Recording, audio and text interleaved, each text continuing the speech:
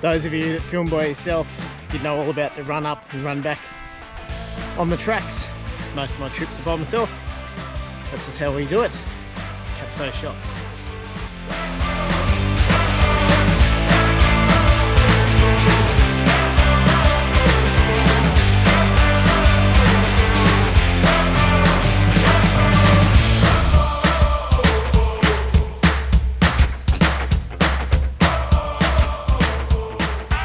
G'day, how you all going? So I am back up on the Murray River. It's the maiden trip with the camper trailer. So if you want to check out what I've done with the old trailer there, I'll pop a link up in the description here or in the video here as well. You can check out that video. But up on the Murray, it's mid-September. It's about 24, 25 degrees this weekend. So I thought I'd just shoot up here for the night and set up camp on the river. Those who've been following me for a while know that I quite enjoyed coming up camping on the Murray. Looking forward to trying out the new setup. I don't think I'll worry about the awning on the car or anything tonight.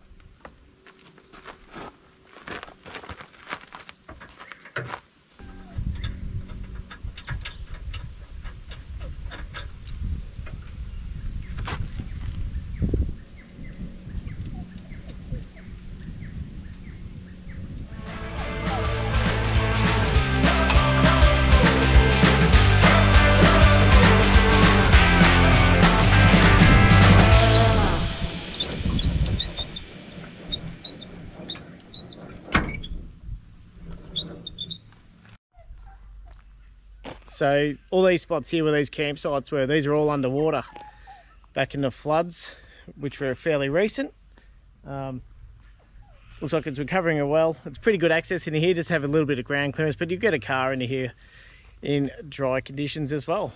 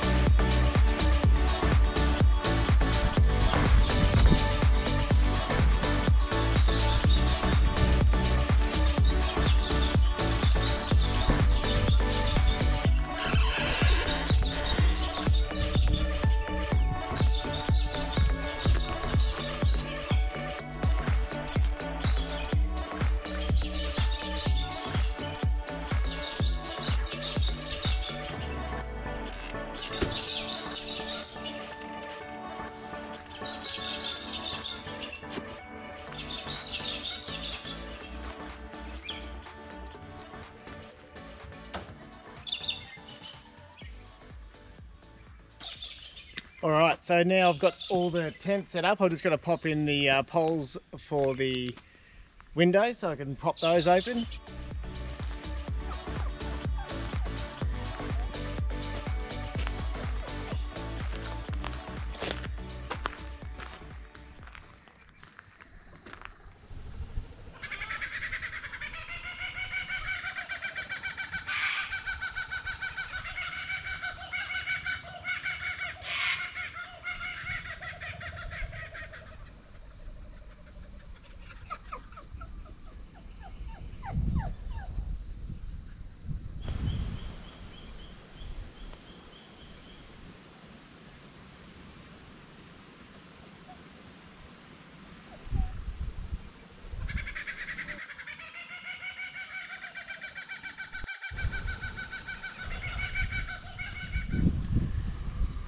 Alright, just kicking back. We've just been for a bit of a walk down around the river.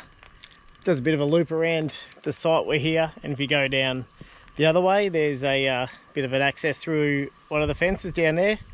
Didn't head down there, but yeah, just a bit of a loop around, and just popped the billy on. Those that saw my last trip video would have seen my Makona in a packet. This time I'll make sure I definitely give it a good stir. Last time I had it, had a bit of a clump in it, and it's not ideal. So yeah, got the stove on. Scout's sound asleep there just under the trailer in the shade. And yeah, very relaxing. Every now and then give it a breeze through, but perfect weather.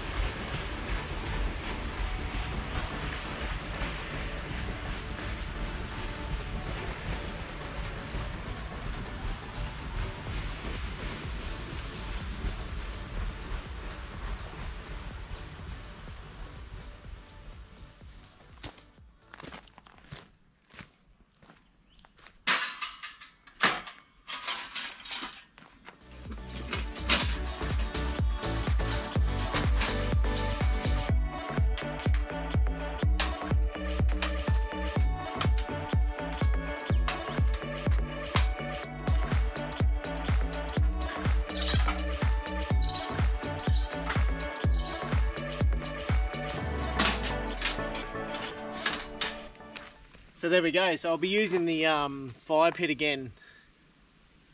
And looking at the clock there, it almost took just as long to set that up as it did the camper. But I'll be using that tonight, I think, to cook on. I bought some wood from home again, but yeah, look at it, just doing a simple dinner last time, just having a veggies in a can. I'll heat that up on there and a bit of schnitzel. I reckon that ought to do it tonight, nice and easy one. You chewing my firewood?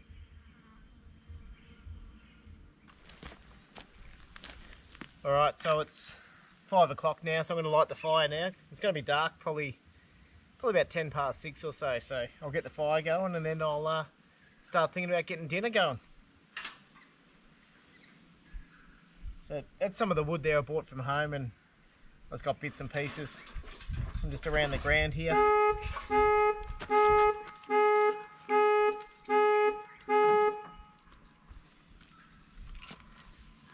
And anyway, the panic alarm works on my keys.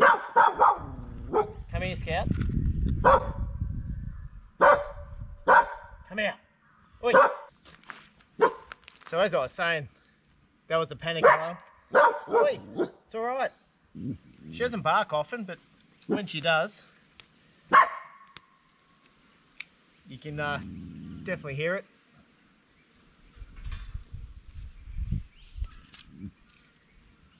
Alright, fire's lit, and we'll get this single pot, one canned dinner underway pretty soon. Just build some coals up. Good girl, it's okay.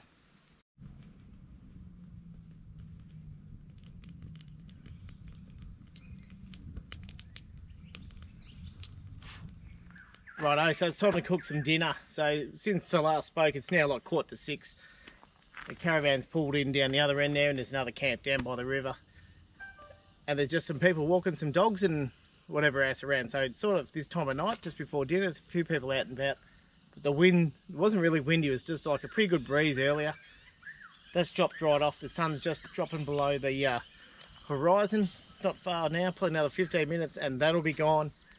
And all the corrallers and the galahs have just been making a bit of a ruckus. It's one thing I really like about camping up here on the Murray, you get all the bird life. particularly tomorrow morning, they'll be up and out and about everywhere. So I've got my lights hooked up via the car because the trailer has no power to it, so other than the tail lights, so the power's on there. And time to warm up the skillet and get that can on the fire.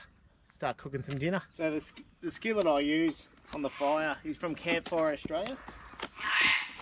It's a 26 centimetre skillet. That's it there. So it's had quite a bit of use, as you can see. Works really well. So I'll just sit that on the side there, and I'll get that schnitzel on in a moment and cook that up first, and then I'll just pop the can on there. Doesn't take much to warm that up.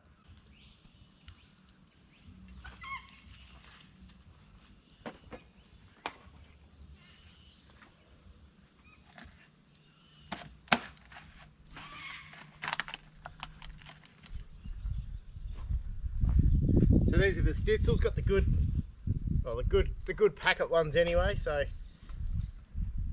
I'll just pop those in there now. Cook those up. Got a little bit of flame there, but there's plenty of heat generated there, so I'll have those with some veggies. Got a bit of lettuce there as well and a bit of mayo.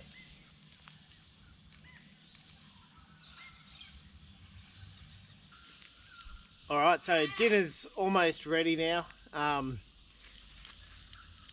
I'll have that. I probably won't film much more tonight, and then tomorrow morning I'll end up having to pack up and head home. Like I said earlier, it's about 600k return trip from where I live up to here, but definitely well worth it. Can you see those birds, Scout? Is that the birds? So yeah, anyway, dinner's almost ready, and then we will kick back by the fire and have a nice night. Hopefully it stays nice and still tonight, nice and relaxing, and have a good night's sleep. First night in the new setup.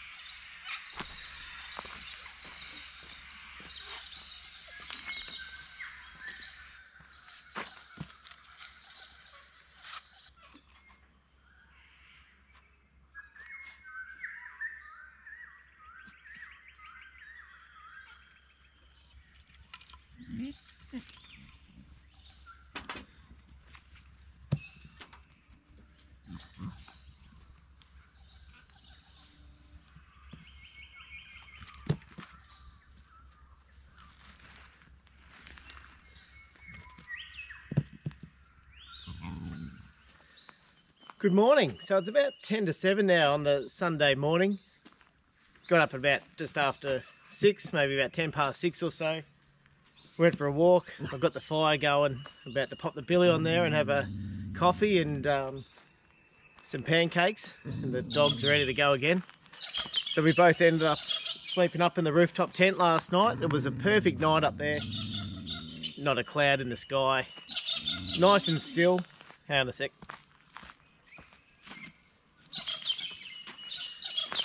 And yeah, so it'll be a pretty chill morning this morning. As you can hear, the birds are going off.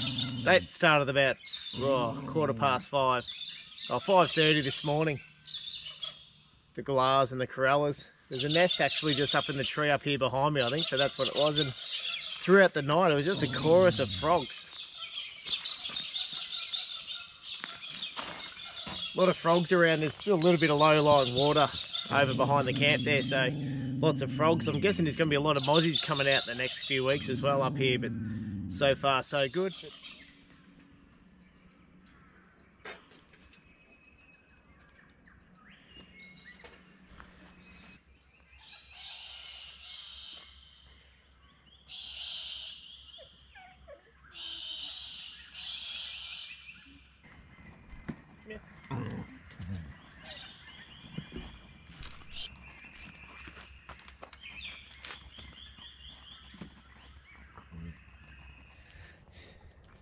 As usual, keeping it pretty simple.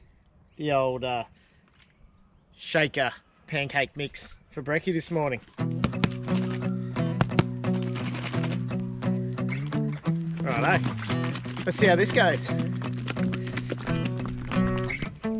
I was young, my daddy said, gotta keep one eye open in your bed, 'cause there's a time coming when the devil gonna. Alright, so I'm just about to start packing up now. I've got most of it sort of packed up, but one thing that's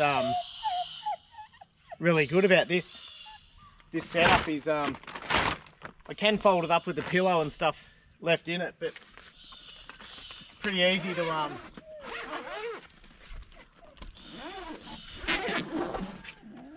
so I don't have to climb in. I can just grab the pillow and doona straight out of the side of the tent there. I reckon that's pretty good.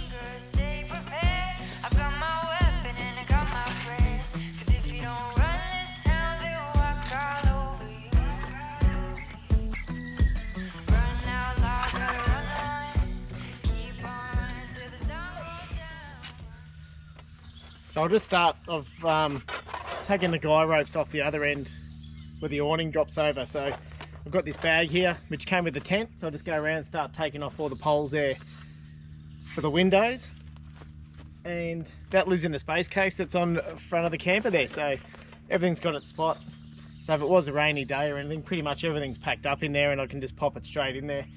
And then the table I've got sitting here, first thing out and last thing in when I end up packing up, so all the stuff's on there. So I've put the table there, and when I'm finished I'll lift the side up and pop the stuff inside the trailer that has to go in there, which normally that all squeezes into the FJ.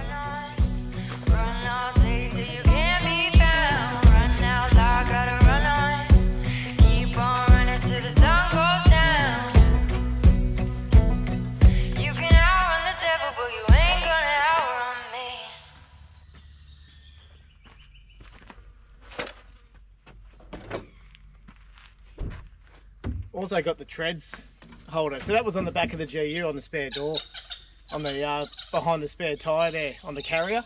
When I sold the GU I took it off and I've mounted it to the side of the trailer there, so if I never need that and levelling up and stuff, they're pretty hammered and broken and stuff anyway, but they'll do the job. Right, time to pack up this ladder. And this little extension here that also lives just in there. I need this back out just to drop those poles out of the awning bit of the tent. So the pack up's not that exciting, but I just thought I'd give you a quick look. And just while I'm doing this, Scout's just sitting on the ground there, so we've been out throwing the ball a fair bit this morning up and down the road. But just when we're sitting around camp here, I just leave her tied up. There's been a couple of people run through with their dogs and stuff like that, and last thing you want's dogs going out. She's really good, but there is some wallabies and rabbits and stuff around in here as well, but she's quite content sitting there tied up. She's got a nice long rope, it's quite long. She's got her food and water there if she wants it, but yeah, I do keep her tied up a bit just around camp. She won't really wander, but yeah, just keeps her here, but she'll just sit there. She's very chilled, tied up, unless I'm talking to you guys, which you would have heard her carrying on a bit, but she's pretty done now. She's been up for a bit and we've been going crazy. Stop digging all the dust up.